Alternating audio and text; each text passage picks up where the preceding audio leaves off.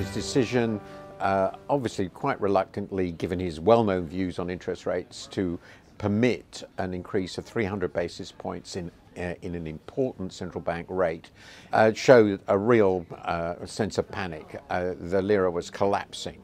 And very temporarily this reversed it, but then it started to slide again, and the rate has stabilized again, but it's still well down. So it indicates that the Turkish government is beginning to get really nervous, but it also indicates that they have not yet reversed the negative sentiment about Turkey, the sense that inflation is really out of control, that the central bank has effectively lost its independence, though there's recent mutterings from senior members of the government that really it is independent, but nobody really believes it.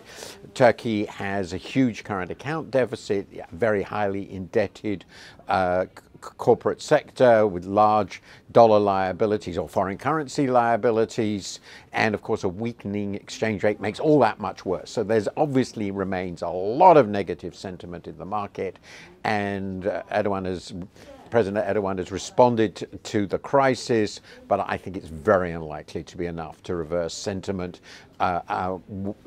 in a world in which really a lot of investors are losing confidence in what's going on in Turkey. He's obviously playing, as it were, for time so that he can get through the presidential and parliamentary election he's called for 24th of June.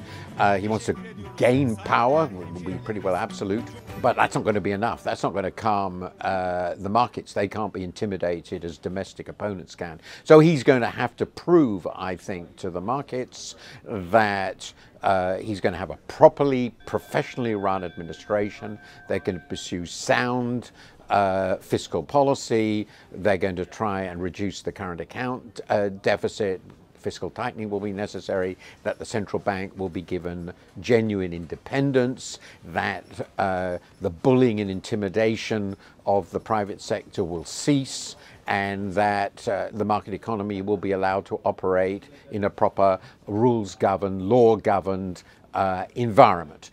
And I think the belief of many outside is here where politics and economics converge, that an increasingly arbitrary rule of one person who would completely dominate the government is just not the sort of government that will provide these things.